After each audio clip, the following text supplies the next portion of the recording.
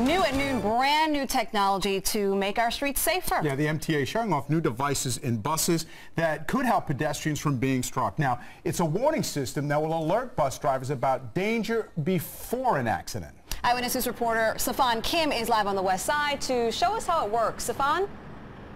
Well, Shirlene and David, the MTA is rolling out two new technologies, and it's all in an effort to curb collisions with pedestrians and buses. Take a look at that bus there. It has it installed. The first is called the pedestrian turn warning. It's pretty simple. If a pedestrian comes too close to the bus, an announcement on a speaker sends a warning telling that person to back off.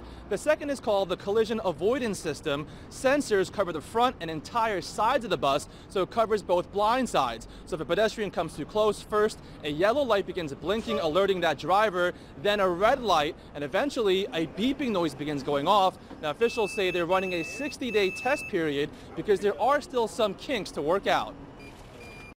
Some of the issues that going in is whether or not the technology can differentiate real hazards from just an object. They're saying that it works well. We may have to do slight adjustments as far as how far the sensor goes to pick up a person coming toward the bus, but overall, we're happy.